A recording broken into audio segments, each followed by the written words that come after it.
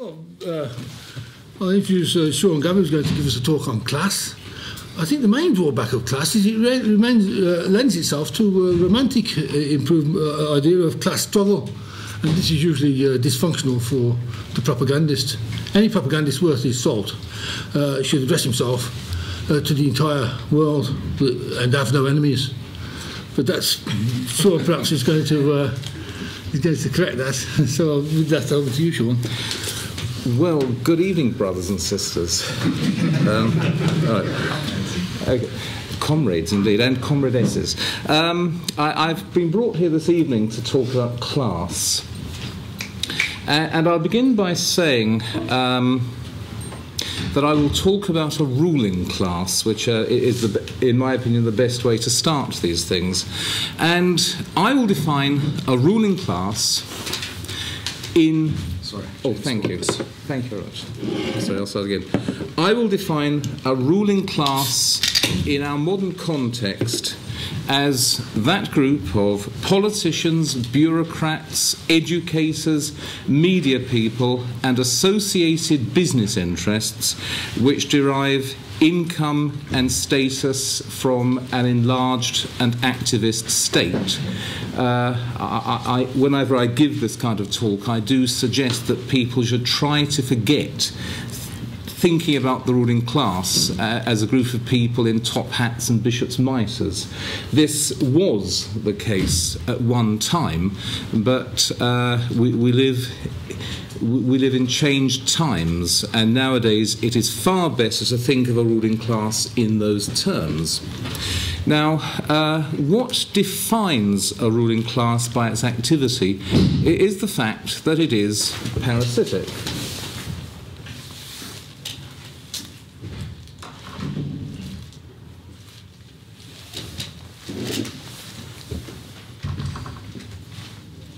It does things because it is a ruling class that would not otherwise be legal. It makes us do things that it would not otherwise be able to make us do. It stops us from doing things that it would otherwise not be able to stop us from doing. It rules us. It uses the power of the state to plunder and, generally speaking, to oppress us.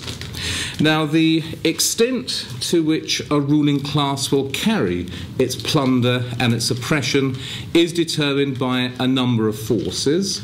There is, of course, the amount of surplus among the people which can be stolen. If you are a ruling class in, let's say, a little corner of Africa, there is a limit to how much you can steal. If you're a ruling class in a European or a first world country, the amount that you can steal is considerable. There is also the amount of force the ruling class can use to impose its power on the ruled. That may also very often be limited or less limited. And then, far more important than either of those two, though the other two are, of course, of critical importance, far more important, there is the nature of the ideology by which the ruling class legitimizes its existence. Now, because the amount of surplus available does not change very quickly over time, and because the amount of force available may not change very much over time, what is important is the degree to which both rulers and ruled subscribe to the legitimizing ideology, and the extent to which the particular ideology legitimizes the functions of the state. So far as this ideology is accepted by the ruled, it may well amount to what is called a state of false consciousness, in which people sort of think, well, I don't think this is necessarily in my interests to do, but I feel a duty to do it. When that happens, the legitimizing ideology becomes a discourse, maybe even what may be called a hegemonic discourse. And there you are. I have used a number of Marxist terms, and I'm sure there are one or two people in this room who are thinking, have I come to the wrong meeting? You've got someone here rumbling on about class, hegemonic discourses, states of false consciousness, and oppression and plunder and so on. Yes, yes. But of course there are two objections which need to be got over before, as a libertarian, you can talk to people entirely comfortably about the notion of a ruling class.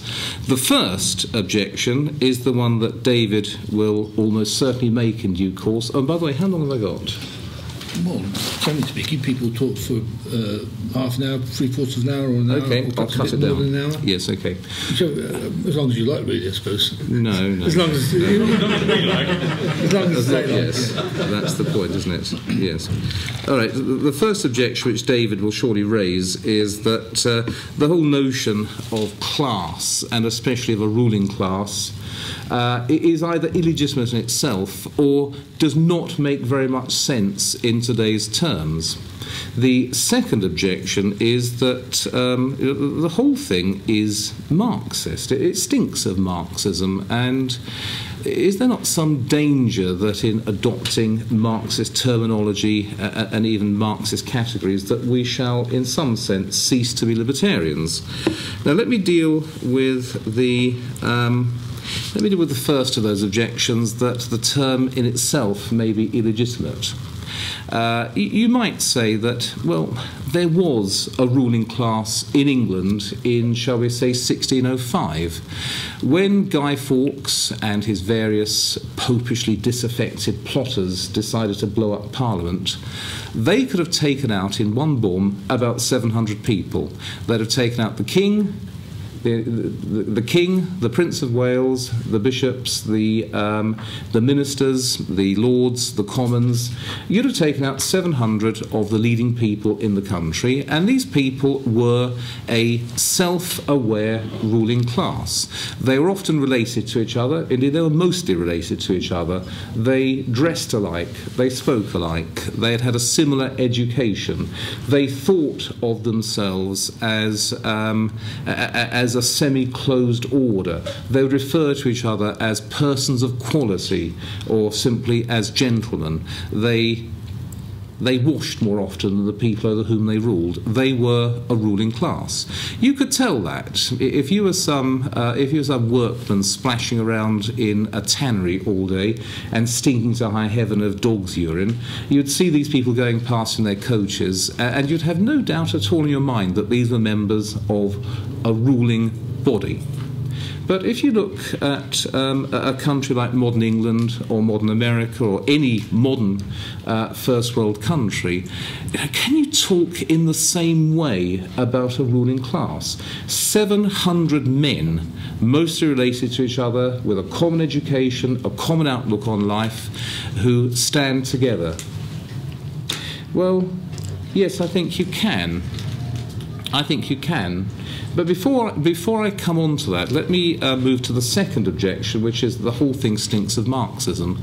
Well, yes, it does, and it stinks of Marxism for the very good reason that the Marxists have done far more than anybody else during the past 150 years to clarify our thinking about class. 150 years ago, 200 years ago, class was a perfectly normal concept used by liberals and classical liberals and Whigs. The Wealth of Nations is very largely an exercise in class analysis.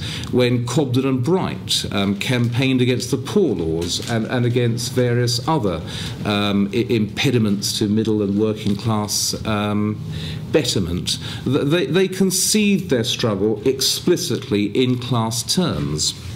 What has happened, however, is that from the 1870s, certainly from the 1880s, liberals, classical liberals, libertarians, Whigs, conservatives, you call us what you will, you know what I'm talking about.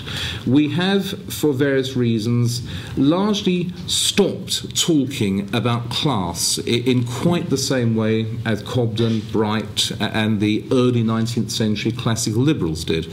Partly we've done that because of the fatal alliance we made with the landed interest and then with big business. An understandable alliance in the context in which it was made. but it is something we need to accept. And so we stopped talking about class at a time when the Marxists carried on talking about it.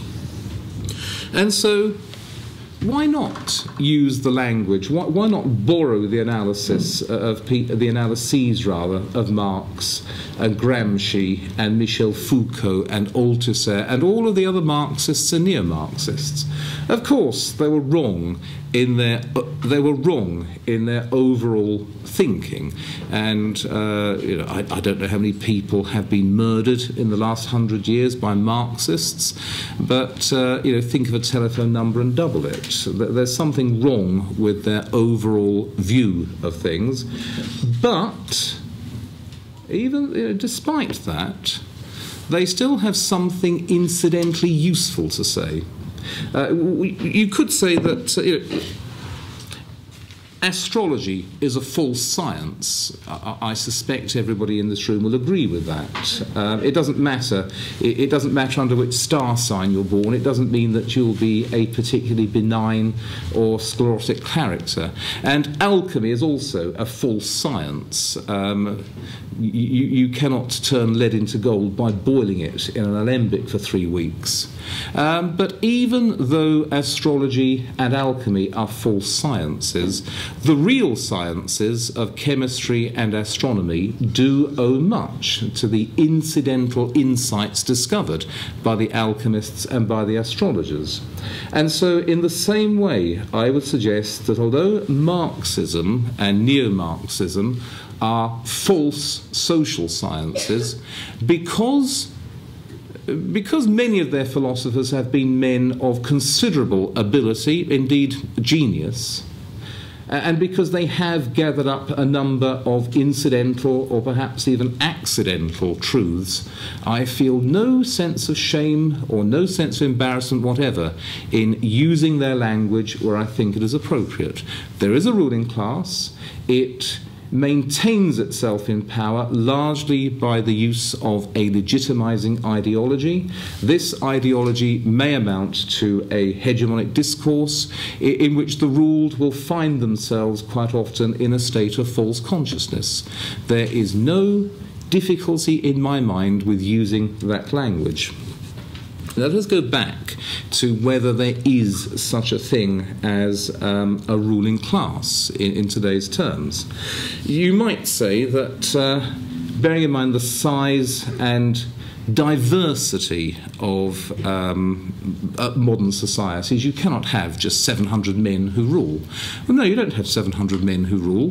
What you do have, however, is a cluster of interests. And I don't think it's very helpful to say, well, it's just a cluster of interests. It's like a group of people at a French bus stop, that they all have one purpose in mind, which is to get on the bus, but there is no sense of solidarity among them, and as soon as the bus comes along, they'll quite happily put knives in each other's backs to get on first. But I do think that a ruling class, or rather a ruling cluster of groups, is rather more united than that. These people all benefit from various forms of state privilege. That is what defines them. Oh, and sorry, if I could go back to the Marxist point. What distinguishes libertarian and Marxist class analysis is this. Broadly speaking, and I know that it's very difficult to say anything for sure about Marxism, but broadly speaking, the Marxist view of class is that you have a group of people who appropriate the means of production to themselves, and they then set up the state to assist in their predations. Whereas if you are a libertarian, you will believe that the state is the only means by which a predatory ruling class can exist. The ruling class does not set up the state to assist itself. The ruling class is enabled to exist by the state. Take away the state and the privileges fall to the ground. Take away the state and there is no means for that regular, systematic oppression and plunder of which we can accuse the ruling class. Between Marxism, by the way. Marxists agree with that. Most would agree with that. There are... Yes, I do. There'd be no exploitation. And that's true. It's just a question of which comes first. For most Marxists, as far as I understand, the ruling class exists anterior to the state, and the state is the executive committee of the ruling class. Whereas for us, I think, without the state, there is no ruling class. Without the state, you cannot appropriate the means of production and form yourselves into that kind of ruling class. Sorry, going back to the main point. If you look at the cluster of groups who are the ruling class in a modern society, there is a diversity of short-term interest among them, a diversity of superficial interest. Tesco, for example, is not too happy about bans on animal testing. Tesco is not too happy about high taxes on petrol because Tesco relies, or high tax on diesel rather, because Tesco relies on road transport to move its stuff around. The doctors, the various medical guilds, or whatever you want to call them, the medical guilds, let's call them, they want higher taxes on cigarettes, higher taxes on drink. They want a lot of money spent on health promotion. They want more money spent on their various clients. And of course, if you are a steel manufacturer or a car manufacturer, you'll want lower taxes. And if you are an oil company, you will certainly not be too happy about all the limits on emissions. There is a great deal of rivalry between the various groups which comprise the ruling class. But there's nothing unusual about that. It is not the case that in 1605 the English ruling class was a monolithic entity. Throughout European history, there has been a general conflict between church and state. For over 1,000 years, these two very important predatory institutions were in competition with each other for who should have final domination over the national mind.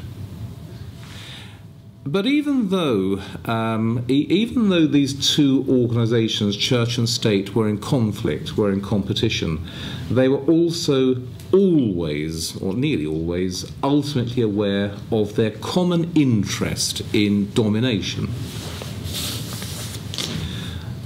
You always had somewhere at the back of their minds the knowledge that they shouldn't push their competition with each other too far.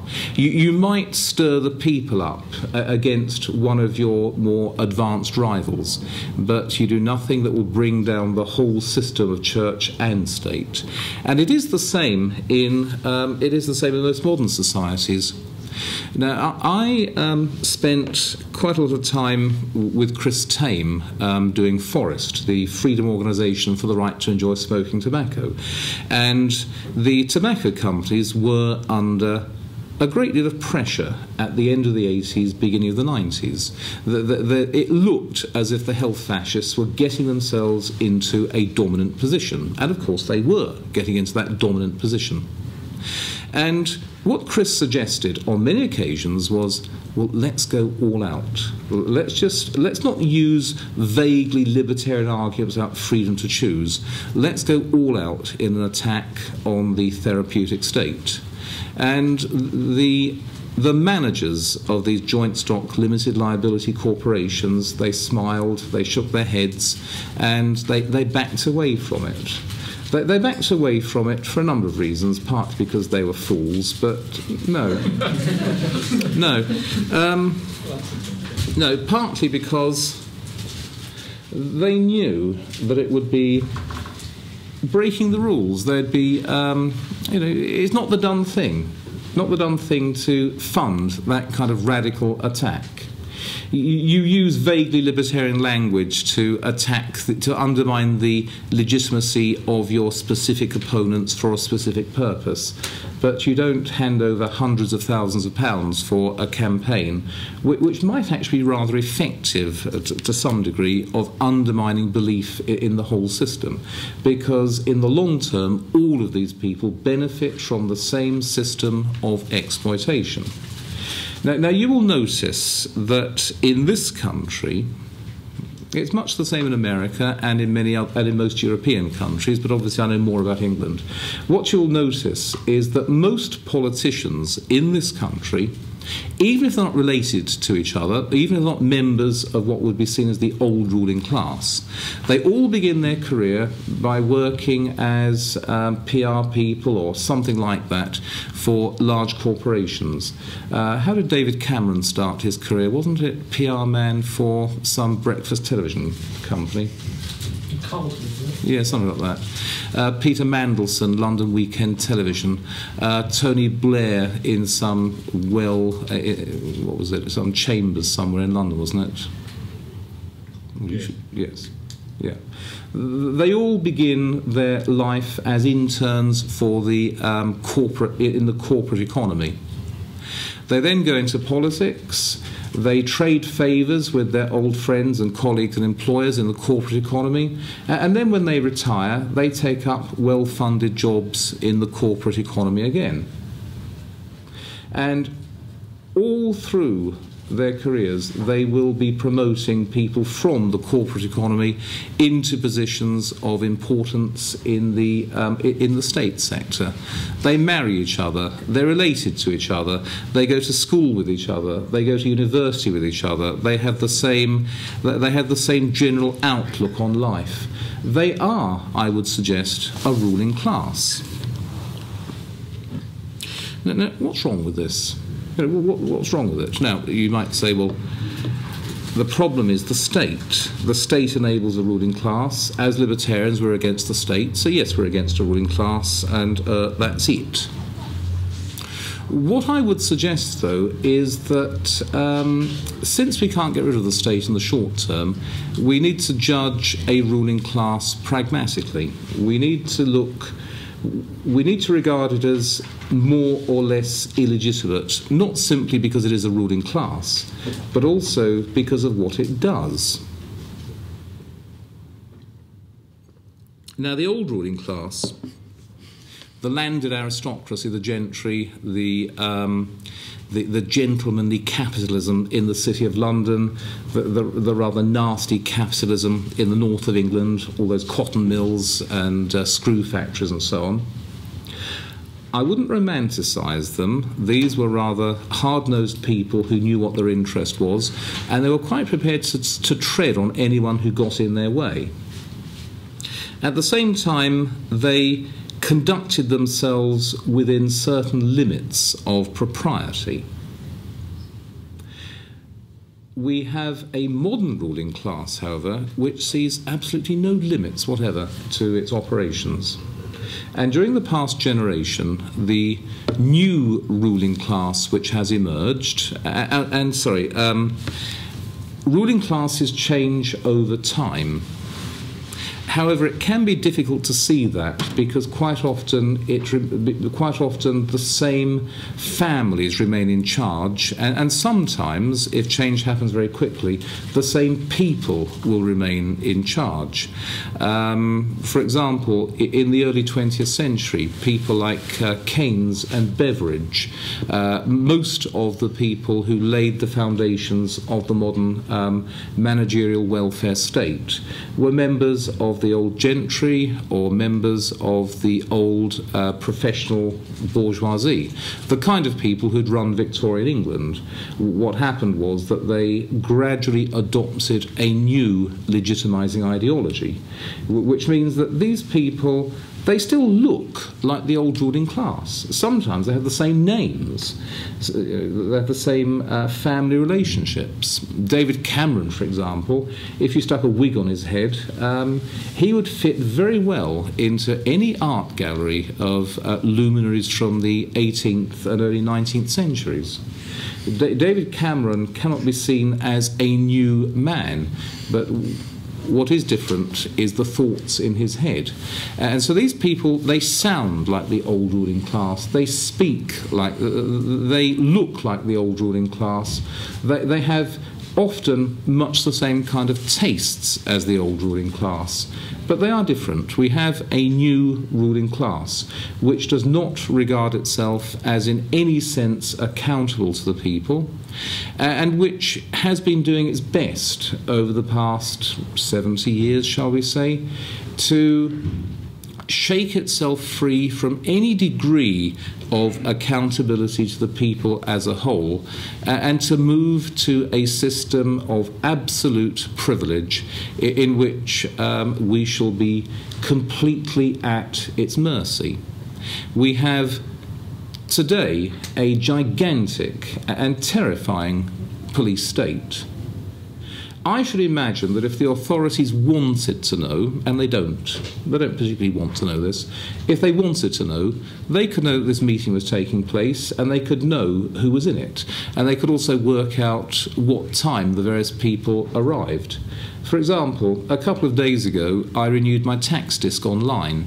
I assumed it would be a rather long-winded bureaucratic process. No, I just typed in the registration number of the car. The DVLA website then said, yep, you've got a valid MOT and your insurance is valid. What do you want, 6 months or a year? The whole thing took about 90 seconds. And you may say, good, joined up government. But I don't know about you, I felt rather scared. I just don't like the thought of this. Because it is when a government is able to know everything about its subjects that it's able to do the kind of things that you read about every Sunday in the Telegraph, in the Christopher Booker column.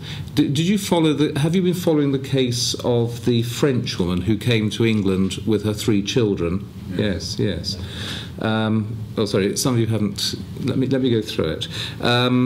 She was married to an Englishman. They were divorced, but quite amicable. She came to England with her 3 children to stay with her ex-husband. One of the children fell down and cut her head.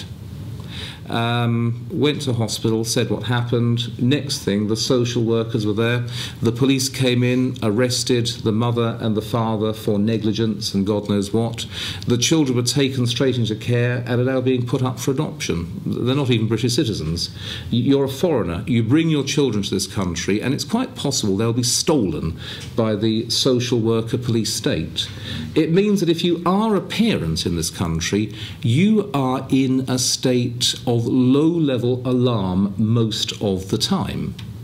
If your child falls down and gets a bruise, you've got to tell the school, stroke nursery, stroke childminder, who may feel obliged to report it to the social workers, who may feel obliged to report it to the police. And it doesn't matter who you are. I like to think, well, you know, I'm white, I'm middle class, I know how to write letters. I'm fairly safe, aren't I? I'm fairly safe. But am I? You know, are any of us who have children, are we safe?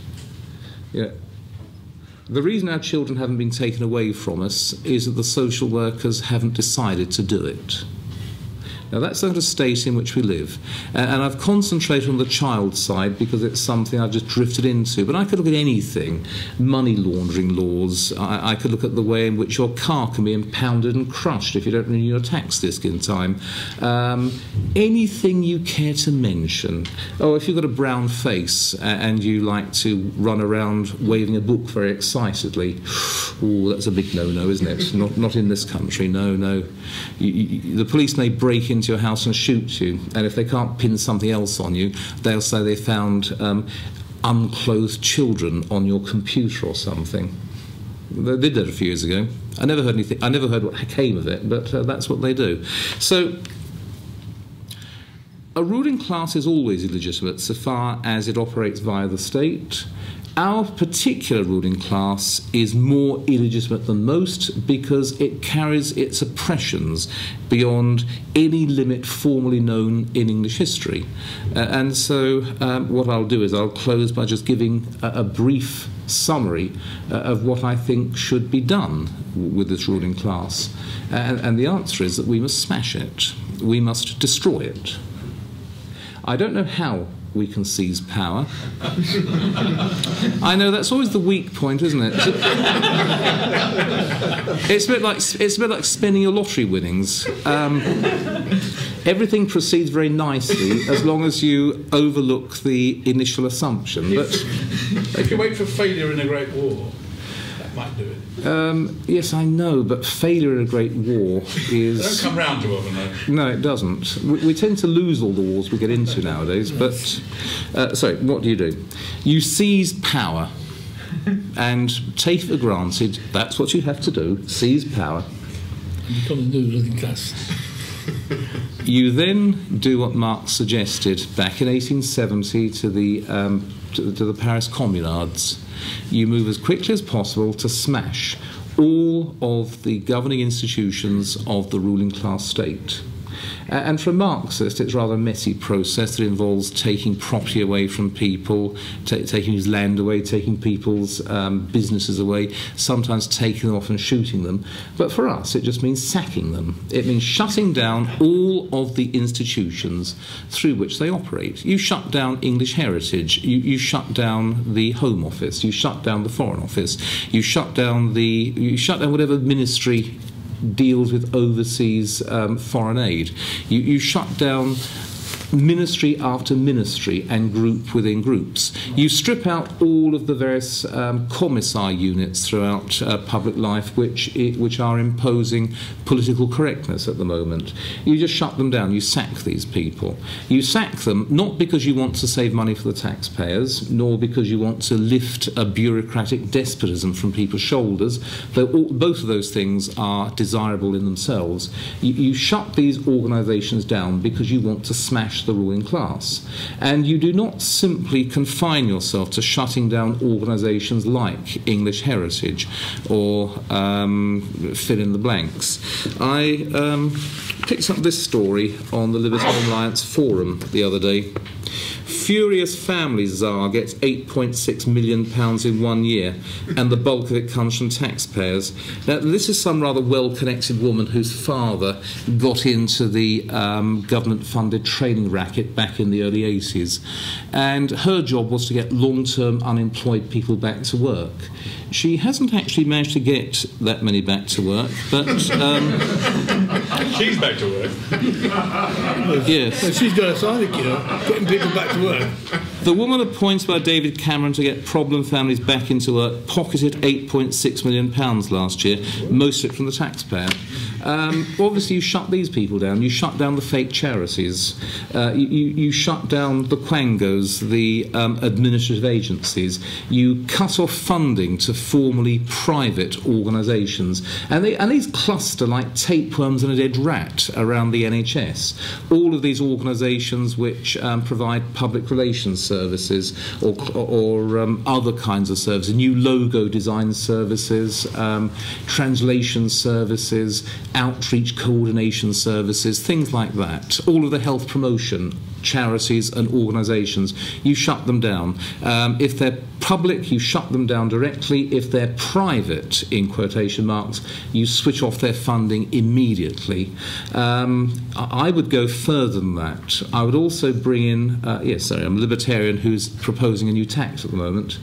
I would suggest a public sector payroll tax, which would make it impossible for anyone employed in the public service to earn more than £40,000 a year.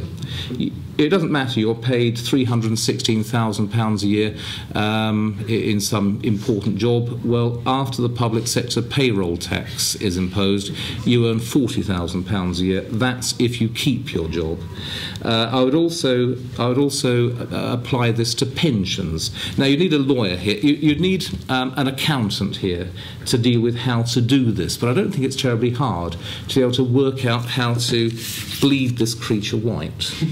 Just by using the yes, just use the tax laws to strip these people naked. When it comes to people like Peter Mandelson, Tony Blair, Neil Kinnock, Chris Patton, and all the other high-level parasites, well, they've all sworn the oath of supremacy, and they've all gone off to work for the European Union, and so they're in breach of their oath. And all of these rather ferocious laws passed by Henry VIII and Elizabeth I are still in force. I would simply use these laws against these people and again strip them of their property.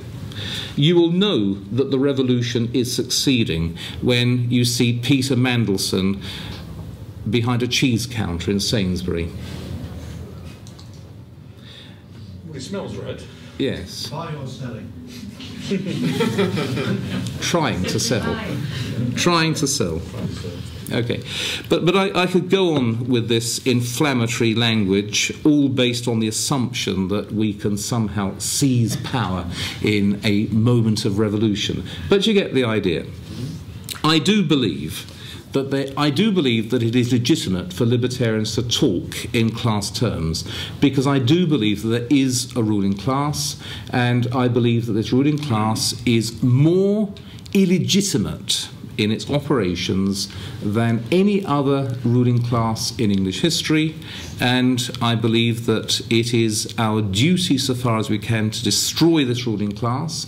And it can be destroyed surprisingly easily, assuming that the right people can get into power. Now, I've bounced along from one subject to another, leaving all sorts of assumptions wide open. I haven't bedded everything in as well as I might, but I think you get the idea of what I'm getting at. So I'll finish here, and I'm sure the demolition can start. Thank you.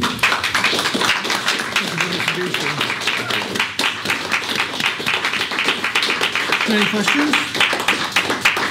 Oliver? Thank you, Sean. I've enjoyed your description of the ruling class ever since I read it in your book, How Conservatives Lost Britain and How to Get it Back. Does not the term the ruling class, which you've come up with, perfectly explain the internet obsession with the Illuminati that all the conspiracy theorists are so fond of? If you term that, you talk about whole families and state institutions, and their obsession with this bogeyman, Illuminati, is actually the ruling class that you talk about. Okay. There is a ruling class. And I don't think you need to have recourse to theories about Illuminati, Jews, Freemasons, and all the rest of it. There's a rather strange American who rings me every so often from New York and tells me that the Cecil family owns the whole of the United States. Now, Lord Salisbury? Yes, yes. I told him he should feel very happy about that, but no. I'm not saying that we are ruled by a secret society. The people who rule this country are the people you see on television. But that's what I'm saying. They're mistaken. They've concocted this bizarre lizard-obsessed. Oh yes, the lizards. The Illuminati. Yes. But in fact, what they're trying to stab at, and they're getting very wrong, is what you talk about. Yes. Is this ruling class. Yes. I mean, there are people in the ruling class we don't see because they work for multinational organisations. The International Criminal Court, for example, that's a thoroughly nasty organisation which one of Colonel Gaddafi's surviving sons is being done by at the moment. I have no idea who runs that. The the International Panel on Climate Change, run by, what's the name, Pachauri. We know about him because he's always being done over by Christopher Booker. But there are people behind the scenes. But by and large, the people who rule our lives are the people we see on the television. But there is a ruling class. Sorry, yes. Sorry, Paul. Thanks, Sean. I like that, and I agree pretty much with all of that. And the reason I like it is I think it's radical without being unrealistic. I think we'll deal with David's objections about romanticism later, but it's radical. It cuts to the point of it all. It makes sure, even though there's the lacuna of how to get the power and smashing the state and things like that. But that's beside the point. The point is we need to be clear in our minds and clear in our eyes about the nature of the threat, the predations and abuses of the ruling class, and we need to be intellectually confident in dealing with them. And I remember somebody, Chris Mounsey, I think it was, who ran some silly organisation calling itself the Libertarian Party for a short period of time. He wrote a blog called The Devil's Knife, Devil's Kitchen, something like that, where he spent a lot of time pouring the most extreme vitriolic abuse all over the politicians. I thought, this is great propaganda, very good, even though it's all highly unrealistic and glorified and all these silly horror tropes and things that were in it. It was very cathartic. It drew a large audience. It appealed to a big crowd. He got a lot of punts in there. He went on the Andrew Neil show and collapsed like a wafer. At the moment, some of these quotes were read back to him. Well, instead of confidently standing up and saying, well, largely a lot of it is fantasy, but it's a legitimate fantasy. This is how we ought to think about these people. These people are disgusting predators, and what I write about them isn't nearly half as disgusting as the things they actually do. He collapsed like a leaf. Absolute wet tissue, because he hadn't thought about it. He was just mouthing off. He was sober. That's a theory on my list. Yeah, I wasn't ever at the time. He was just mouthing off, and it wasn't even a difficult job for Andrew Neil to roll him over, and he immediately started playing the game. Oh, we'll play by your rules. Sorry, I have to be politically correct. I apologise for not being politically correct. These things. He didn't give any kind. I think he could have got more coverage, more notoriety, and radicalised more people if he stood up for what he said and defended himself. Yes. Well, I do have a lot of time for Christopher Mounsey. He's quite a good friend of the Gabb, Meek, Davis, LA. But I do agree that he was not at his best on that Andrew Neil programme. But Andrew Neil is no fool. And he would be able to do you over and me over and anybody in this room. It's just that he'd do it differently. But I do agree with you that we need to get clear in our minds, or we need to get as clear as possible in our minds, the nature of the problem that we face. And I don't believe that it's just a question of bad ideas. I don't believe that it's just a question of a few public choice indicators. I think there is a ruling class which is more or less consciously attempting to enslave us because it is in the interests of these people to do that. But we need to be quite clear as to who these people are and how they operate. They don't sit around in a room like this saying, well, how can we rip the people off a bit more? That being said, having looked at sorry, I was just thinking of the banking bailouts a few years ago. I withdraw that. Yes, they know what they're doing. They're not rooms like this; they're classrooms. Oh, yes, nice hotels. Yes. Just chap at the end, first of all, and then Bob, then and then Andrew. But firstly, chap at the end. A few months ago, on the Bill Maher show, Andrew Breitbart was asked, can you be a racist without knowing it? I think Bill Maher was onto something. Is it possible that these people who are part of the ruling class are actually not aware of that? Isn't it the case that a lot of these people pretend that they're rowing against the tide all their lives? They are basically some kind of counterculture, Whereas what they actually believe, all these kind of cultural Marxist ideas they have, are totally mainstream nowadays. But they still managed somehow to keep this pose of being revolutionaries, of rowing against the tide. And I think a lot of these people that you would, I mean, of course, David Cameron doesn't really fit that description, but somebody like, I don't know, David Hare, for example, who's writing this interesting plays all the time.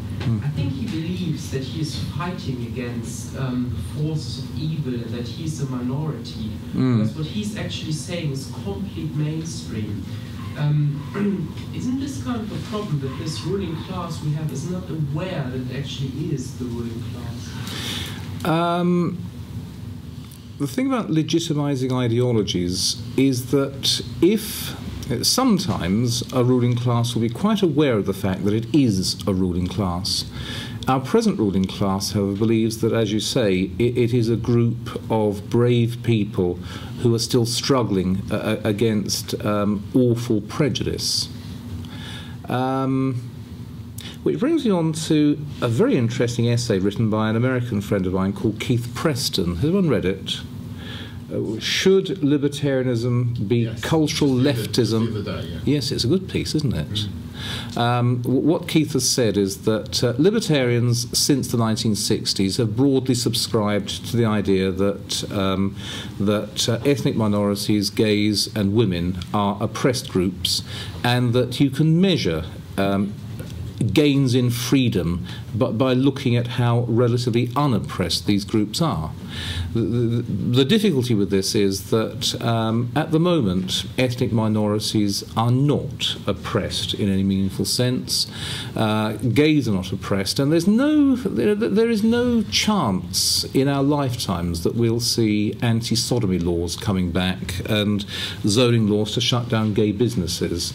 And I don't think anyone will take away the vote from women in our lifetime. At the same time, most feminists are thoroughly statist. The gay establishment figures, Peter Tatchell to some extent accepted, but people like Ben Summerskill, thoroughly poisonous statists, demanding all sorts of privilege, and you don't need to talk about the various kinds of ethnic shakedown that we're facing. It doesn't look as though gay rights, ethnic rights and women's rights have necessarily been good for freedom in the general sense. And during the past 30 years that we have become more gay-friendly, woman-friendly and ethnic-friendly, more touchy-feely about these things, the ruling class has continued to build up a really frightening police state, and it is now using enormous amounts of military power all over the world for no apparent reason. And so Keith Preston pointed out that Hillary Clinton is a woman, and you saw her virtually having an orgasm over the death of the alleged Osama bin Laden. Condoleezza Rice was the most important cabinet minister in the George W. Bush administration, a black woman. It didn't make that administration any less bloodthirsty. And it doesn't matter if the people in charge are gay or black or women. What you get is increasingly vicious statism. And so perhaps we need to think again about how to measure gains in freedom. The gays, the women and the ethnic minorities are conspiring in their own oppression by following the equality agenda. Yes. That's what they're doing. Yes. Gay businesses are being shut down because of the equality agenda. Oh, yes. Women are being oppressed because of the equality agenda and simply the yes, I know. Foreign laws. I know, but it's the people it's the people who are the community spokesmen for these groups. They're the ones. Yes, well, all these groups have privileges as well, don't they, Bob? To what extent does the ruling class make use of a ruling ideology? To what extent does the ruling ideology make use of the ruling class? I mean, are these people hypocrites, dupes, true believers, careerists, looking out for a fast buck? It's not clear that I think there's a lot of genuine belief in this guff. Others think, well, it's there. How can I make a career? As a Libertarian MP, so they do something else. Yeah. But I do believe there's a genuine, quite genuine lot of, sadly, belief in this foolishness. True, they don't look at the best of the arguments against their position. They don't seriously set out to say, what I stand for have been wrong all these years. It's true. It's hard for any of us to do that, and they don't make the attempt. But I do think there's a lot of simple error and not immorality. And the immorality follows from the error. They think they're doing a good thing. But I do think there's genuine error. I agree. It is absolutely necessary for a stable and successful ruling class to believe in its own legitimising ideology. One of the objections that I've heard libertarians bring against the idea of a ruling class is the problem of collective action. It's rather like a cartel. If the four big supermarkets in this country all decide to set a minimum price of £1 for a loaf of bread, they will all smile and nod and wave at each other and then go away and undercut each other in private. And surely this is what makes the existence of a ruling class impossible. The reply to that is that people will act against their own personal immediate interests if they believe in a wider ideology. In the First World War, 10 million young men went more or less willingly to their deaths in the trenches in various parts of Europe. And they did that because they believed in the fatherland, the motherland, the rights of man, or whatever else it was that got them into those trenches. And a ruling class, members of a ruling class, may be rather ruthless behind the scenes with each other, but they will also stick together. They'll take a short-term cut in profits. They'll take a short-term reverse rather than simply stab each other in the back, because they do believe in their own legitimising ideology. Now, it is when leading members of a ruling class start laughing at each other and start making fun of their own ideology that you know they're on the skids. One moment, just a quickie. 1784. Beaumarchais' Marriage of Figaro banned in France. Quite rightly too, because in Act 5 of the play, not the opera, Figaro turns on the Count and says, well, you know, you've got land, you've got money, you've got status, you've got admiration, you've got everything. But what have you done to earn all this? You took the trouble to be born, and that was it. And the royal censor, the French censor, said, no, you can't. And so a group of leading young aristocrats decided to put the play on in the Royal Theatre in Versailles, which was not subject to the state censorship. And everyone thought, oh, you know, how very daring, how very risque of these people. Yes, it's when you stop believing in your own ideology that a few years later you find yourself looking up at the blade of a guillotine. Sorry. David's at the back of a long queue, I'm afraid. Oh, sorry about that, David. Detlef? Yeah, thanks very much. Well, I guess, Sean, every ruling class does rely on sort of the legitimizing ideology, but you know, they need also to rely on the fact that the broader public subscribes to that ideology. So I would say, so my question is, how come the public accepts that ideology today? I mean, obviously, most people would think, the wider public, I guess, thinks that all these things, like the NHS, you know, the big state, even the police state, is for our safety. It's you know, many people would probably say we need many of these institutions. I can only assume, because if the wider public would not subscribe to that ideology, wouldn't there revolt? I mean, I don't know, is that not the angle in which sort of the libertarian idea could be spread in convincing a broader section of the public? I suppose so. It's just that most people take their they take their ideas of what is right and proper from their superiors. We are hierarchical animals. They are elites, and I'm wearing a pair of shoes at the moment with laces. There's no reason why I should wear lace-up shoes. It's just that it's the done thing. Why is it the done thing? Because I've been told it's the done thing. And most people accept that the National Health Service is a right and proper way to deliver health care because they've been told it by their superiors. And most people believed... I believe that even in... Right through the 5 years afterwards, most people in this country believed that the British government was right, broadly speaking, to join in the invasion of Iraq. They didn't do that because they had carefully considered the arguments, but simply because they were told it was the right thing, but by their leaders. I have no sense whatever of colour.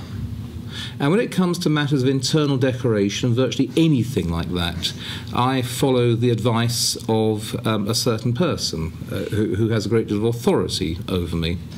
And most people out there don't think, not because they're stupid, but because they don't want to think. Thinking is a waste of time. They have other things to do with their lives. Just in the same way as I don't think too much about the about whether these two colours in the bathroom clash or in harmony. I can't be bothered, and I will simply take it from somebody else who says it with a certain authority. These colours go together, those colours don't go together. And in the same way, most people in this country accept that this is the way the country should be run.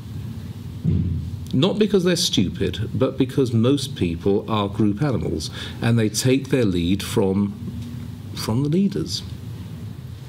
Andrew? Right, So psychology has a lot to do with it. Hang on, you're next, Andrew. Oh, sorry. if the ruling class starts to fall when it ceases to believe its own ideology, then is what we need not a lottery win of somehow finding ourselves in power, but to convince the ruling class of the falseness of their ideology. Yes, I suspect, however, well, there are many approaches, and yes, one way is by publishing long books saying you're wrong. It doesn't follow from this. What you say doesn't follow from your premises. You are wrong. This is the better way of doing it. Another line of attack, however, is just to denounce them as parasites and keep on. This sort of story about the woman who's scooped £8.6 million from the taxpayers, and that's just for this year, by the way. That sort of thing needs to be waved around. There was the chief executive of Kent County Council, because I live in Kent, I pay attention to these things. She was taken on for 18 months.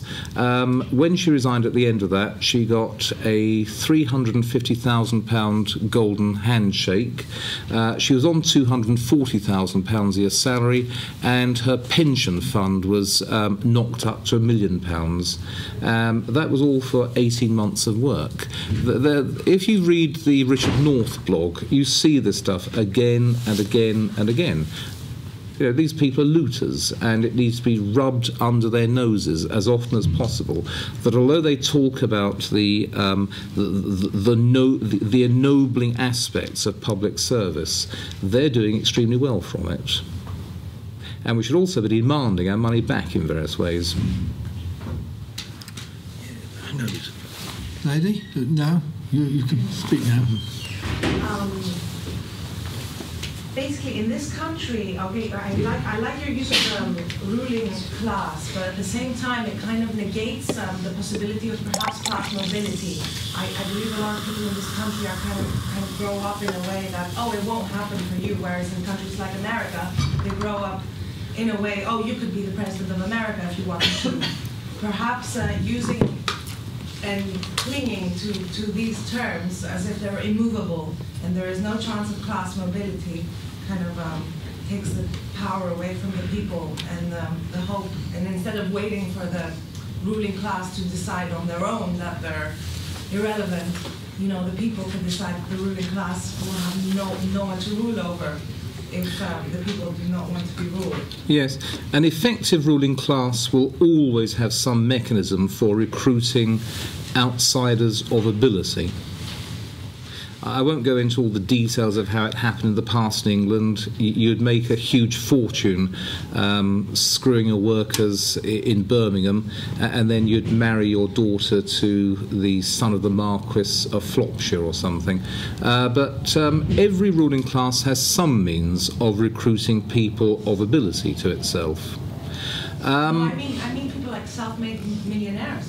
Well, they usually find themselves sucked into the ruling class. It's quite unusual for a very rich person to be not only outside the ruling class, but antagonistic towards it. I'm not saying it's impossible, and it does happen, but there are general mechanisms in any country for people who have displayed ability, as it's generally recognised, to be co-opted. In those countries where the class barriers have come down very sharp, and it's difficult for able outsiders to get in, then the ruling class itself, after a few generations, will begin to crumble. But talking about America, yes, anybody in America can become president as long as he has as long as he can lay hands on $500 million. No, I meant more the psychological aspect of the way you grow up and where and whether you feel like you have opportunities to, you know, move. Americans have more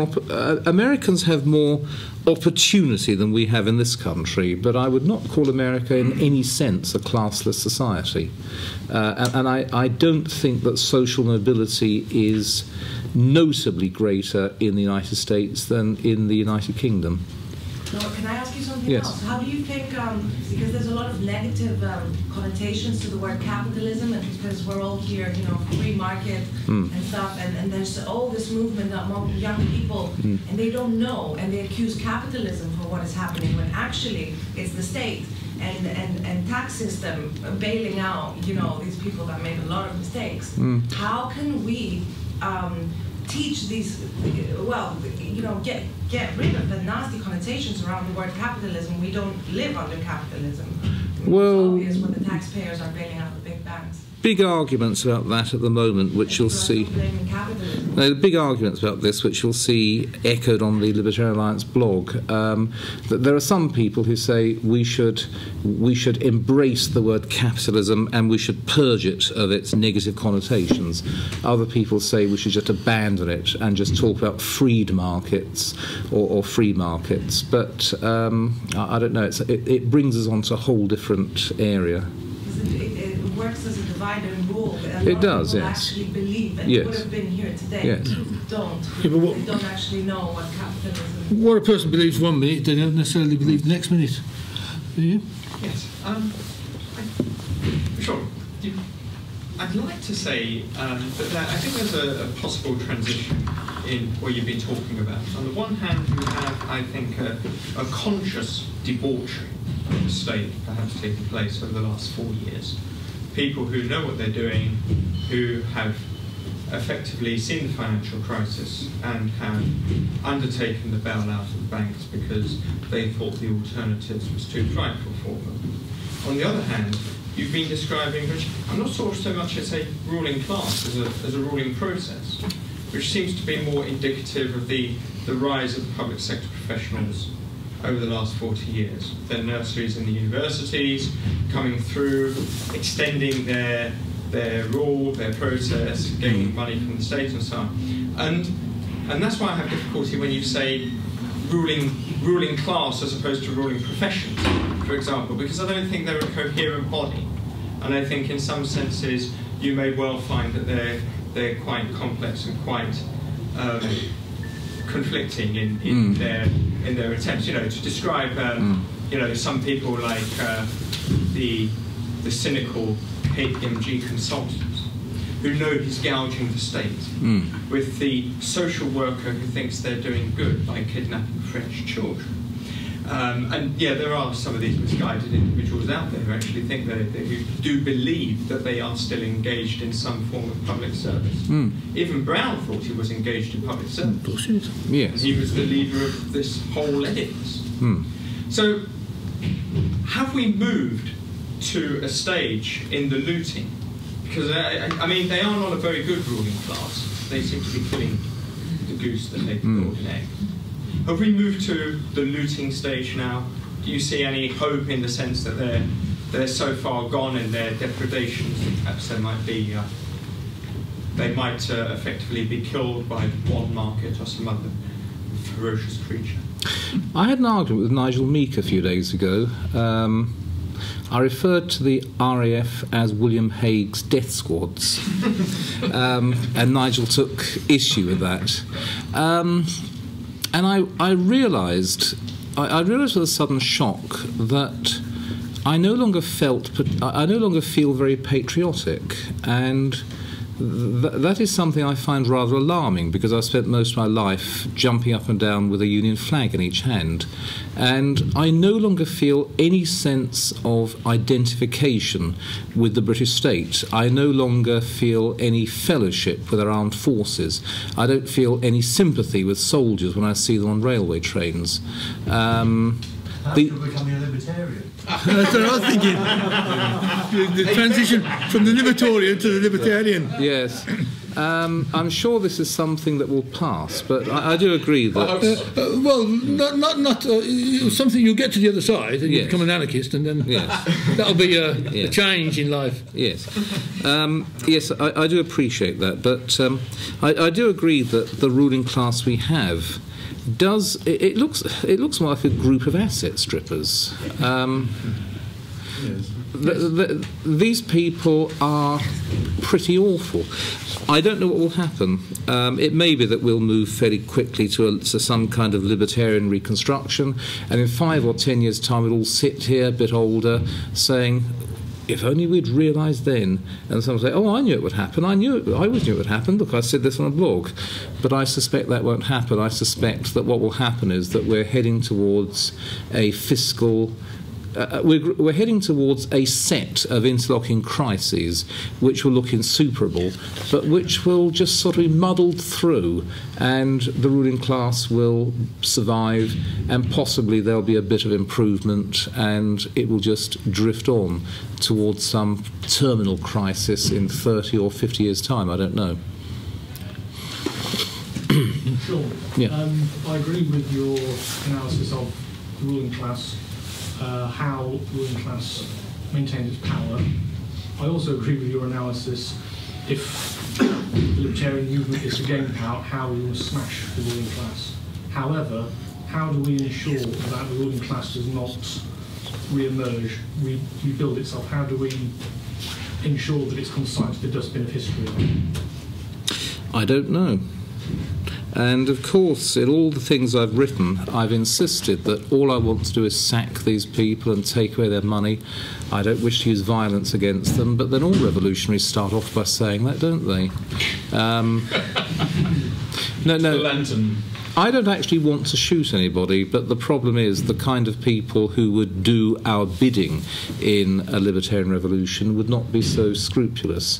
And what certainty is there that we could get our revolution, and what certainty is there that the revolution would not be betrayed? Looking over the past 400 years of experience of revolutions for various purposes, it doesn't look very good, does it? It looks about it like the experience of God, you know. Yes. The experience of revolution is non-existent. Now, it's Andrew first. Okay.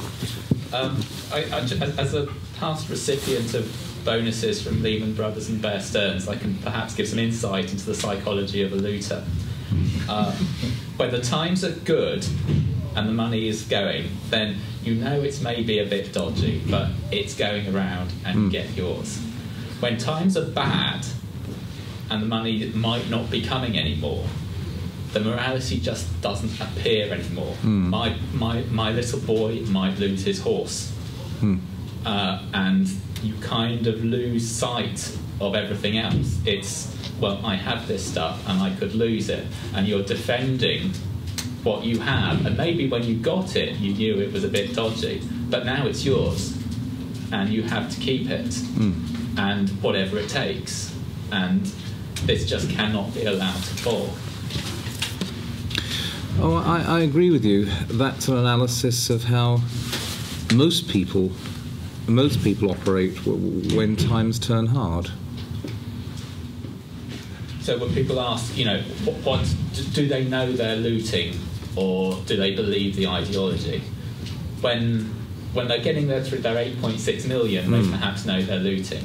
When their system is under threat and they're defending it, that's not really on the table anymore. No, I think because we are herd animals. I think one of the reasons why you see so much looting further down the chain is because you read about this and you simply say, well, if they're doing it, why shouldn't I?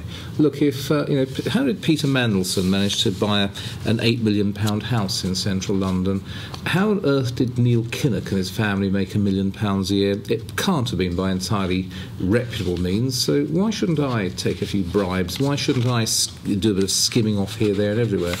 I think that's one of the reasons that explains why the enforcement authorities are behaving with such almost hysterical nastiness. A police officer will smash the door off your car because you might have been using your mobile telephone. There was a case a few days ago. Oh, there's always cases. There was a Calvinist preacher in Welling a few years ago who let his children climb up onto the roof of his house, and there were police officers and social workers in helicopters descending from the sky and arresting everyone and taking them into care. The reason they do this is because they see the big people behaving like fascist scum, and so they think that's how they should behave. We take our lead from the people in charge, and one of the reasons why life in England is becoming so unpleasant nowadays is because of the examples set by our rulers. Just chap at the back, then Oliver, and then Bob. You said the ruling class is driven by an ideology. But I think when you try to fight this, I think it's dangerous to mistake what they are kind of ruled by, to mistake that for an ideology, because I think it has all characteristic of a religion. They believe in these things quite deeply and truly against all evidence. They would never basically, I think these social workers, they really believe they're doing good. And although they should be able to see that what they're doing is actually very beneficial for the children, they kind of rationalize this. When you always have a religious belief, you will always kind of in a way rationalize it to yourself against all reality. Isn't this their strongest force for the system to stay as it is? Oh yes, you must believe in the system. The moment people stop believing in the system crumbles. And I don't absolutely. I don't see. I mean, there are various crises of legitimacy brewing around the edges, but the overall system appears to be quite stable in the ideological sense at the moment. It needs to be, because it's a system we're going to have in libertarianism. Oliver? Just to say that another way of attacking the situation is probably not going to lead a military coup next week or next month or anytime soon. Another way to destroy or at least attack the ruling class is by mockery, by demotivating them. In fact, every time you come across a state official, demotivate them in some way, destroy their morale in the way that you can. Spitting Image didn't bring down Thatcherism, but it did destroy David Steele's career because he was mocked. And that's the one thing that people can't stand, being mocked. Oh yes, yes. And it's the one weapon which is highly effective, is mockery. Kings found that in the past, and wouldn't stand for it. I guess the Nazis and communists weren't stupid when they made humour into a criminal offence. I mean, what is it, in the Soviet Union, you could be sent to a labour camp for 12 years for telling a joke and for 6 years for hearing the joke and not reporting it and so on. No, you're right. The more insane and oppressive a ruling class may be, the less it can stand any kind of mockery. The old ruling class in England could put up with any amount of mockery because, Well, it wasn't really that bad. I mean, if you give or take a few accidents like the First World War, the old ruling... Sorry, I'll... Details. Yes. Sorry, I'll stop there.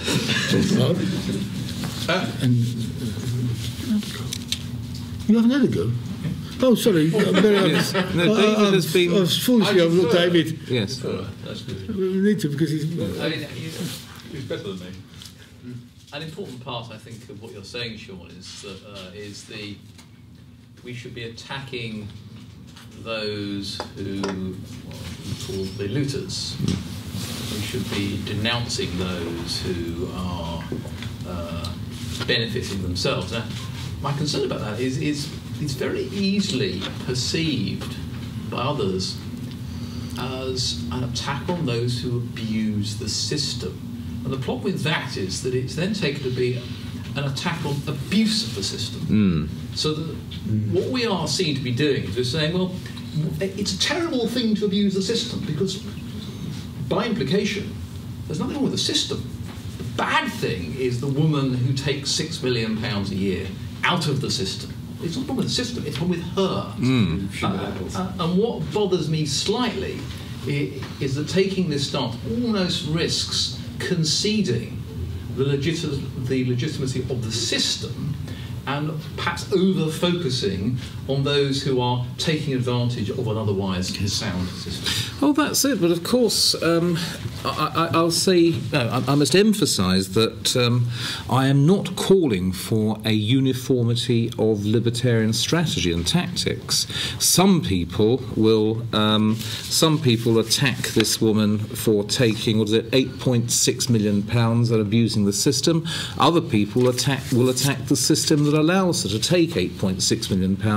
Some people will spray vicious satire all over these people.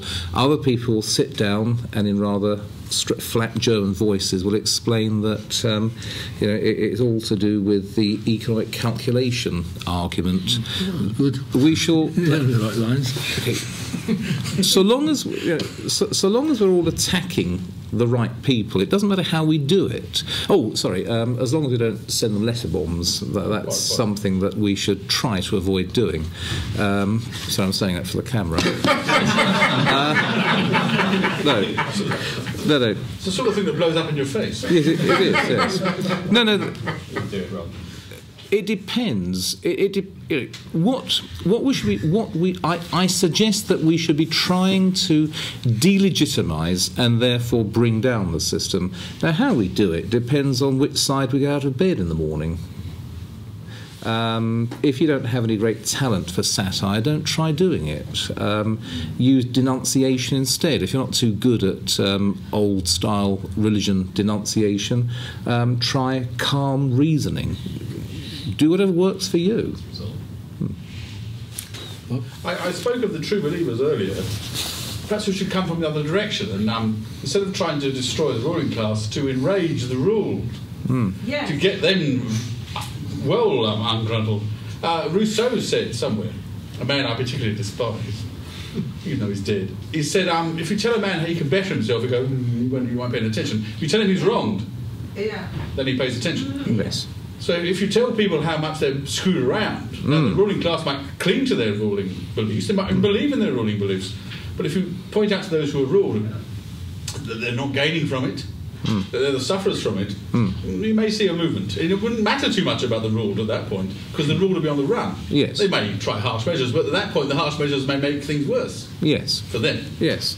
If I could continue with that, I remember about 15 years ago, Jan Lester suggested that we should move towards various kinds of direct action. And one of the things you suggested was that we should take ourselves down to King's Cross and interpose ourselves between prostitutes and arresting police officers. And I thought at the time... I have no recollection. Well, it turned out to be a cock-up. Not doing it. Oh, rest assured you did. Yes. And I thought at the time, I don't fancy doing that. And quite obviously you didn't fancy doing it either. But there may be people out there who do like to do that sort of thing, who aren't terribly interested in writing pamphlets and blog postings, but are interested in embarrassing the authorities. Just as every so often I don't look on YouTube as often as I ought to. Well, perhaps I look far more often than I ought to. But every so often I come across videos that people have shot of police officers behaving in their usual pig-like fashion. And it's not something that I would want to do, because I don't want to have a truncheon brought down on my head. But obviously there are people out there who like to follow the police round and just film them and insist on their legal right to film them. And good luck to them, I say. I don't plan to do it myself, but I certainly wish the very best to everyone else who wishes to do that. In the same way, there's a whole range of anti-statist strategies or delegitimization strategies, which I either don't know about or don't like the sound of. But you know, if that's the sort of thing you like, you do it. And also the people control the press these days through Facebook and all these things, you know, instead of waiting for the youth to come to you to control them. Oh, yes. Just into you. I just wanted to say that despite the state being the size and frightening capacity power it has now, it now has new soft underbellies that the state historically hasn't had before. So, for example, Britain's a very peculiar instance of this. Its IT infrastructure is extremely vulnerable to attack. It makes a complete joke of our foreign policy, because so many computers in the public sector run a combination of Windows XP and Internet Explorer 6, which is the most easy combination to hack.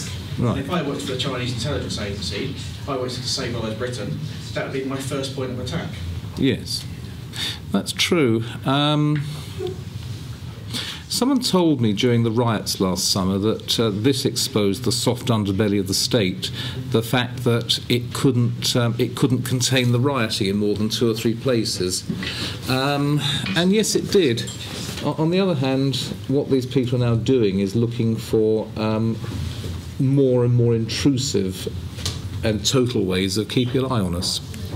So the state is weak. We know that it's weak in the physical sense. We did see last summer that there was a breakdown of state authority. Now, because I was watching this from a very, very safe distance, I could look at it with a great deal more detachment than many people, and I was interested in how they lost control. But that sort of thing doesn't happen very often, and the kind of control that the state exerts over us usually doesn't involve constables with truncheons. It's mostly brown envelopes in the post. That's what frightens me. If a police officer comes up to you in the street and screams at me, I'm quite convinced that he won't kill me. But when I get those brown envelopes in the post in the morning, my heart turns over. And that's how they control us. And there's not much we can do about that, is there, in the short term? You can't go and burn the tax office down. Can't you? Just a question. Yes. Yes. Just to follow up on that, one thing we can do is to do our utmost to not to pay so much taxes and help other people not to pay so much taxes, but using cash only, for example. Yes. Well, once you get into the area of arranging your affairs so that you pay as little tax as possible, of course you need to be very careful when there's a video camera. But yes, obviously, yes. I mean, the state may be much weaker than I assume. And something to bear in mind is that on the edge of every... If you look at the English Revolution of the 1640s, or the French Revolution, or the Russian Revolution, on the eve of all of those revolutions, the established order seemed to be far more solidly based than had been the case in the recent past. Sometime in 1640, the Archbishop of Canterbury wrote a letter to Charles I saying, "I have never known the people more meek and subservient in the face of established lawful authority than they have been of late. And this was about 3 months before the calling of the short parliament. Equally, I'm sure that in the late 1780s, many French people assumed that whatever problems the French monarchy had faced earlier in the century were being dealt with. And so, on the edge of every revolution, the established order has never seemed so solidly based, yet it collapses at the first shock. And perhaps that's the kind of situation in which we're now living. Perhaps this could just fall to pieces over 3 or 4 weeks, like communism fell to pieces in Eastern Europe in a couple of days.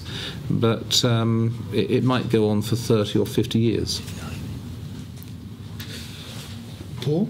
Yeah, I'm sure the established order could be made to fall rapidly and violently, but it will just be a rapid and violent change, most likely, as opposed to the sort of in this country we've avoided the abrupt kind of revolutions that they've had in other countries. And we've had more of an evolution of the state. In other countries, they've had the abrupt violent revolution, the old orders come crashing down, only to be replaced by a whole load of new grafters and predators and power seekers and that in the new ideological clothes. So it's not just a matter of attacking the existing ruling class, ghastly though they are. It's the idea of rule in general that needs to be attacked. And you're right to say, because we're all inclined to do different things, and marvellous there would be if we all went and flash mobbed police trying to arrest prostitutes in King's Cross and things. None of us can be bothered to do that sort of thing. We might be able to trick a few young people to do it on Twitter or something if we were so inclined. But the point is, it's the idea, it's the ideology that is the main thing. You know, it's you can say we can all do different things, but it's the ideology of freedom.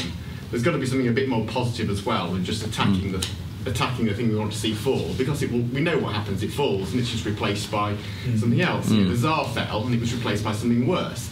No doubt that in short order Bashar al-Assad will be hanging from a lamppost or being, anally raped by a bayonet to death like Colonel Gaddafi or some such thing like that is in store for him in short order, but something equally or more dreadful will come to pass. And it's the same thing in this country. We can all cheer. We can all cheer as we stamp our heads on David Cameron or Tony Blair or whichever of the current bogeymen that there are.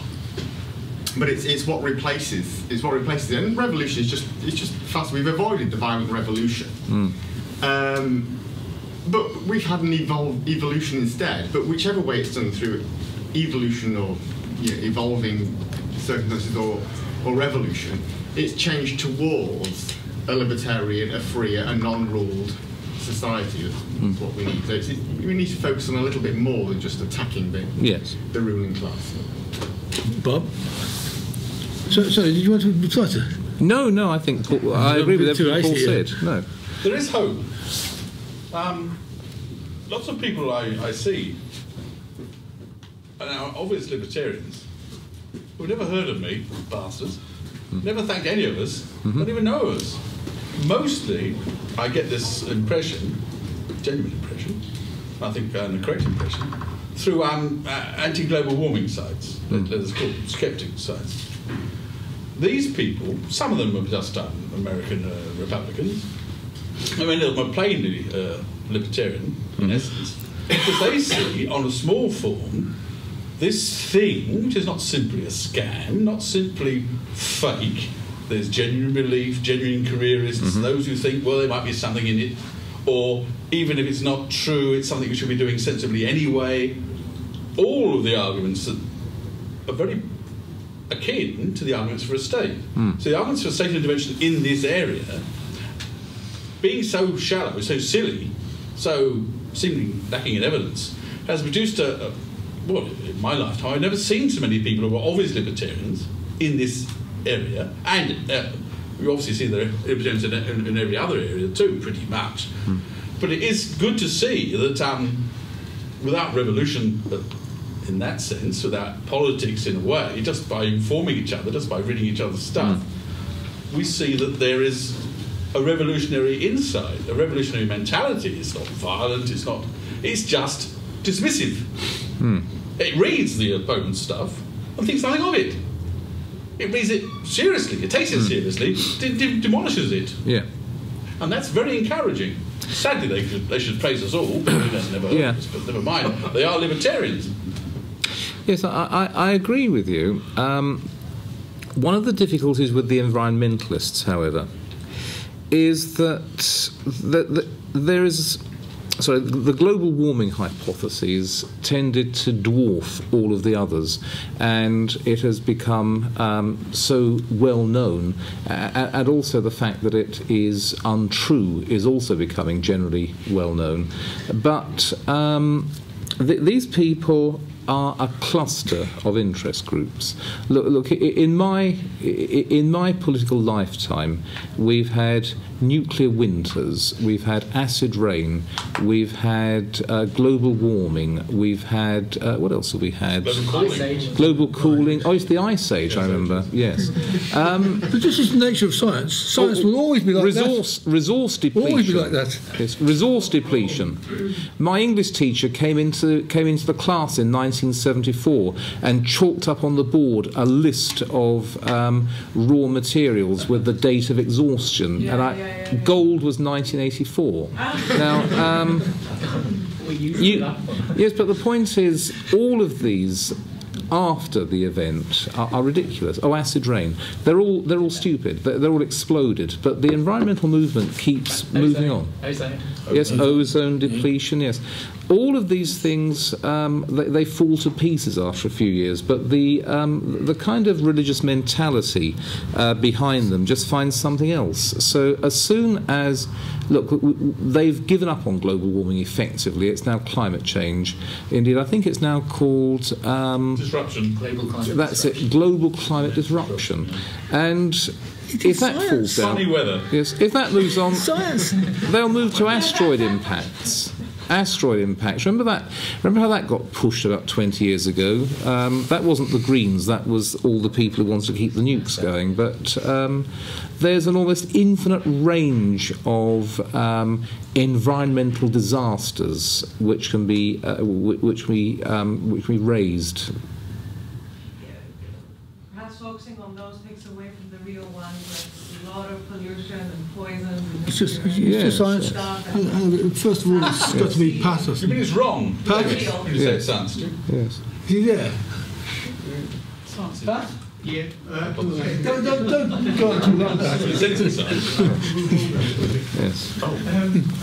Yes. Just to come back quickly about the ruling class, which you think you've pinned down when you mentioned a few politicians who've been lying in their pockets. Well, I mean, that's the thing, politicians will always be lying in their pockets, white-collar crime and so forth. I wonder if you really have narrowed down the ruling classes. Just a couple of simple examples. Come back to the environmental example. If you look at the huge wind farms that have appeared right across the UK now, and even offshore as well, on the seabed, huge numbers, even in the Thames estuary. I mean, the people behind this extracted a fortune, landowners, who had money from the EEC to build these things, the whole infrastructure. They get money for producing electricity, and even a fantastic amount of money, even if they don't produce any electricity as well. If you read the contracts, they're quite staggering.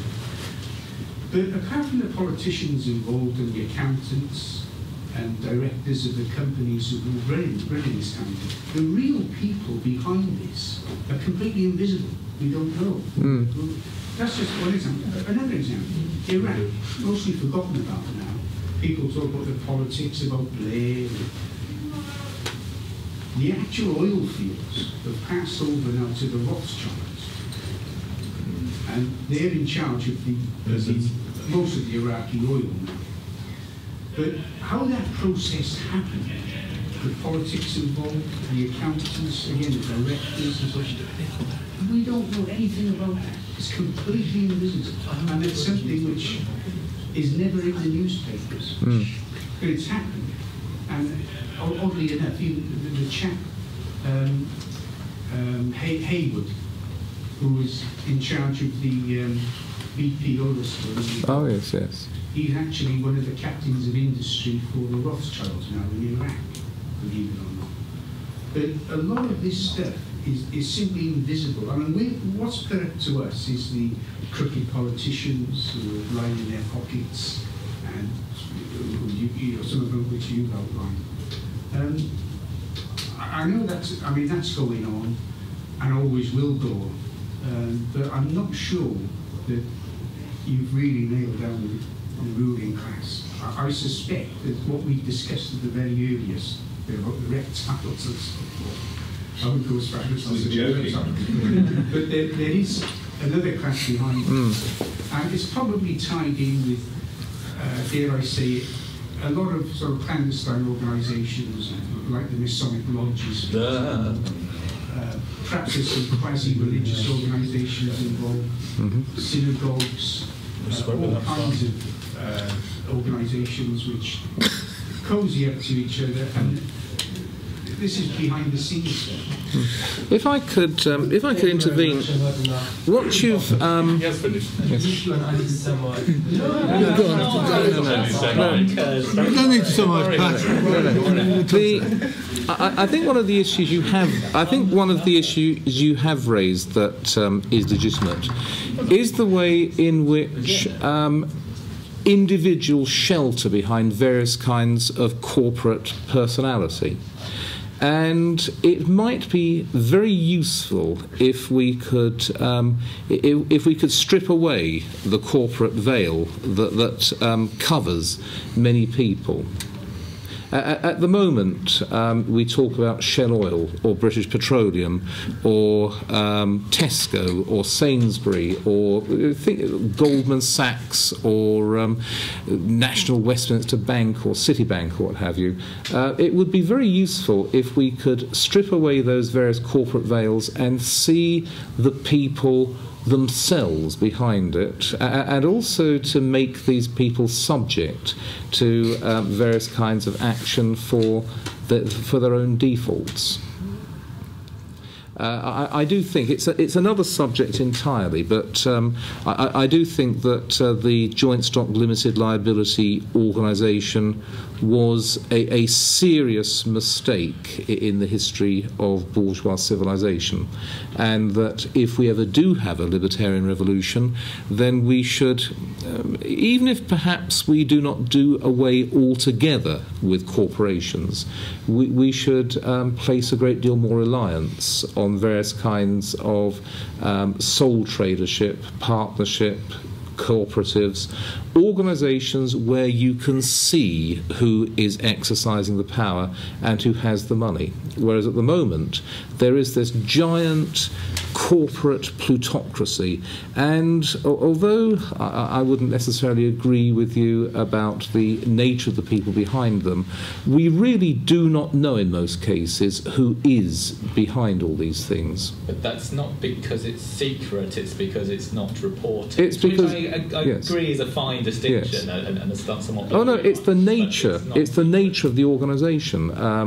When share ownership is divided up and when it's all fractured and repackaged in the ways that it is often very difficult to know who owns it. You see, a while ago I was discussing default on the national debt with someone, and I kept asking him, so if we do default on the whole national debt, who actually would suffer?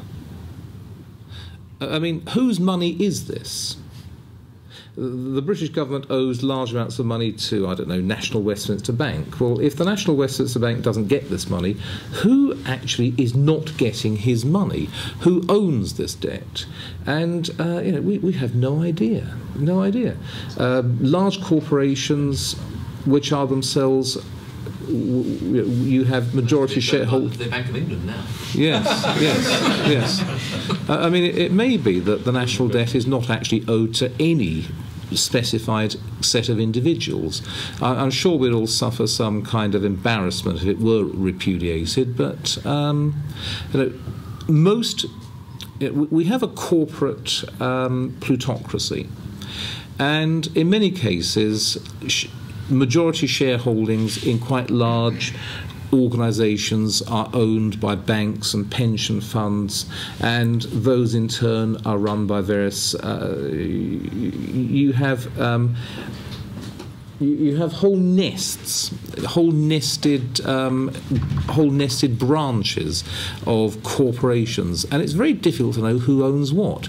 Remember all those years ago when the Lloyd's syndicates got into trouble, and you had all these long tails where there'd be an earthquake in Uruguay, and a syndicate in Lloyd's would say, "Oh dear, but don't worry, we've reinsured." And so they'd pass it on to someone else in Lloyd's, and they'd pass it on to someone in New York, they'd go on to someone in Tokyo and come back to Frankfurt. And then somehow it'd end up it would just come back to the same syndicate. They were all reinsuring each other's business. Now, who owns the corporate economy? It would be useful to be able to strip all of this aside and see. Yes. I think I've said enough. Well, yes. I don't know whether I ought to have this gentle. Yes. And you'll be the last one. We'd love to hear what Bob had to say. Don't deny us your own objection. Oh, yes. As well. Well, if you... Class analysis. Yeah. Yes. No, please do. Yeah. Well, first of all, I never said there was nothing like a ruling class. But just saying, get your there is a ruling class, but... Yeah. What's one here first? First things first. I know. Yeah, you said it's going to take 1 to 50 years to topple the ruling class, whatever. I think we need to hurry because a lot of our success is resting on the availability of the internet, and the ruling class is doing its best in many countries to rein it, to put it within control. In the U.S., pretty obviously, and the U.S. tends to have national laws. France is desperately Sarkozy is getting control of the internet. So. I know, but I've been terrified that the internet would be shut down ever since I discovered it in 1993, and it hasn't been shut down yet, so I've given up worrying about it. But David wants to call me a romantic Tory, so... Well, I have called you a romantic Tory. Go on. Go on. But, you mean... well, of course, I never did deny that there was a ruling class. Of course there's a ruling class. Mm-hmm. But the question is whether the Marxist class analysis and class struggle is realistic. And of course it's completely, utterly unrealistic. And there's another thing, which is grated more and more, that every time Sean mentions the word, gets on my nerves no end, just like a smoker gets on an ex-smoker's nerves. And this is this stupid idea, and it is utterly stupid, of revolution. There's never been anything like a revolution. The 1640s wasn't in any way, shape or form a revolution. Of course, as I've said, even I think one of the pieces on Sean's site, one of the word revolution emerged in 1688, and it meant exactly the same as reactionary, because it went back to the status quo ante. James II had brought half a revolution. The full revolution was to go back to the status quo ante, which was Charles II or something like Charles II, a Protestant king. Get rid of Catholicism, go back. Now, so the terminology then was the half revolution. The full revolution, as Jeremy will see, is from geometry. What the French Revolution did is took it off on a tangent. So instead of going to full revolution, we're now going to go to a new epoch. We're going to go to a new epoch, and of course, going off to a bloody new epoch means going on a tangent, not a revolution. The expletive deleted there, but this idea of a revolution is intrinsically stupid, utterly stupid. And that's not the only stupidity in Marx. Marx's main idea of a class struggle is the haggling over wages, wage bargaining. Even bargaining in itself helps to refute it. He's got no other example of the class struggle. We know that this is an example of mutual interests. It's trade. There is a consumer interest on the one side and the producer interest on the other side, as people like Wicksteed and Marshall point out. So his very example of the class struggle is an example of mutual interests, or if you like, even common interests. It's certainly not an example of opposing interests. And there's no other example of the class struggle in Marx. One for yourself. There's 4 volumes of it. If you count Feelings of Surplus Value. And only you read them. I've read them more than once. I used to read it every night. I sent you to sleep. I defer to David's greater scholarship in the Marxist tradition. But of course, they agree with you on the state. Yeah. The state is the executive committee of the class struggle, but that doesn't make a difference because the feudal state didn't have an executive committee, and the state came before the executive committee of the class struggle. So you can't have this business of class struggle without the state. And of course, they say, and this is just to finish off this point, they say that when the state, that when classes disappear, the state will disappear. Bakunin saw through that. As Hansen said, Paul. Yeah, I was just want to say, I was hoping you'd say all that. That's why I encourage you. He usually does. Very well done. That's why I encourage you. So I spent more than a couple of moments thinking of a reply. And my thoughts were these, I think you're right, that the dialectical material idea of class interests, opposing class interests, and that is romantic, but it seems to me that there is an objective way, a mathematically objective way, that you can say, simply saying, there's this class and this class. There's the class of people who have black hair and the class of people who don't have black hair. Yeah, you can classify and people in the same way, there's the class of people who rule and the class of people who don't rule, and the class of people who exploit, and the class of people who don't exploit, and the class of the oppressors. Now, I think this is the case thing. You don't have to go down the whole romantic idea of dialecticism, material or otherwise, to see that there are classes. And again, you don't have to abandon the idea of everybody being open to argument to see that a lot of people just simply go along with their peers and go along with their groups and go along with their friends. And this is how of course it's true. You will get an aristocrat who, Wedgwood Ben, straight away. You can get an aristocrat who opposes his own class interests, and the working class Tories, another example of a class that opposes their own interests in a silly Marxist way. But I don't think it's not romantic to say that there are people who are brutally exploiting the class of people who aren't brutally exploiting. And it might be difficult to pick them out. It's not immediately obvious that school teachers and nurses and staff of the BBC are part of the ruling class. Oh, they're certainly not part of the ruling class. But I mean, they're not part of the ruling class. There is a ruling class. There might be useful idiots of the ruling class. They are on a glorified dole. They're on a glorified dole. Exactly. That's not part of ruling class. But that's part of the bloody lumpen proletariat. They are part of the class of tax eaters, not part of the class of taxpayers. Yes, but they're not the ruling class. There is a ruling class, as I said in my first sentence. We know who they are. Cameron's certainly one of them. The rich people are certainly one of them. They don't rule rich. But what I call the overclass, they benefit from the rule. What I call the overclass, social workers, teachers, and so on, are lumpen proletariat. They are not. They're on a glorified dole. Lumpen sanitariat. Lumpen sanitariat. They're on a glorified dole. They are not part of the ruling class. You're saying they're part of the ruling class. That's absolute stupid. No, they don't rule, but they benefit. There is a ruling class. They benefit from the rule. You know who they are. They're the people in Parliament. The rulers. The ruling class is the class that includes the rulers. So again, a medieval earl who is on a glorified dole. He is in the ruling class, but he's not ruling. He's just taking the dole. No. The earl is not on a glorified dole. He's obviously getting a fine income. When I talk, people at the BBC getting a fine income. A sinecure. I suppose sinecures can cover both. But we wouldn't call. Would you call a social worker part of the ruling class? Would you call a social worker part of the ruling class? A client or an apparatchik? They have clients. I mean, victims is the correct word.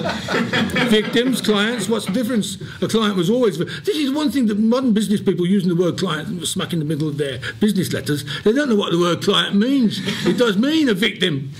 Oh, it does. With that. Yes, we ought to stop this. Thanks a lot. Could I? Well done, sir. Thank you. Could I, before we all leave? You have to pay. Oh yes. Yeah. Okay. My friend Richard Blake So, this is number 4. It comes out on the 16th of February, and today's the 13th, so it comes out on Thursday. It has had a number of very good reviews, and it is filled with extreme violence and libertarian propaganda. There's lots of sex in it. There is, yes. Excellent. Yes. And it is only £7.99. Otherwise, here is one I did earlier. This is the Churchill Memorandum, a novel which was published to considerable acclaim last year, and which unfortunately seems to have driven several people barking mad without having read it. Just wait till they read it. Yeah. Smoking Class and the Legitimation of Power, a very good read, I suggest. And for those of you who don't like politics that much, there is a volume of literary essays here with a very pretty graphic on the front cover. It's an unfortunate Egyptian youth called Artemidorus who was clubbed to death in about 120 AD.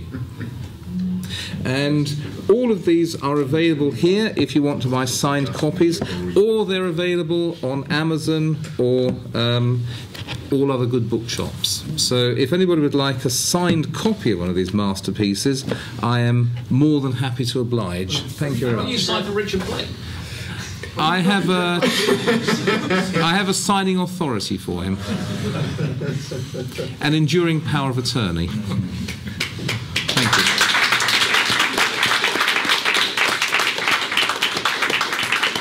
Thank you very much for doing this. It's my pleasure. My pleasure.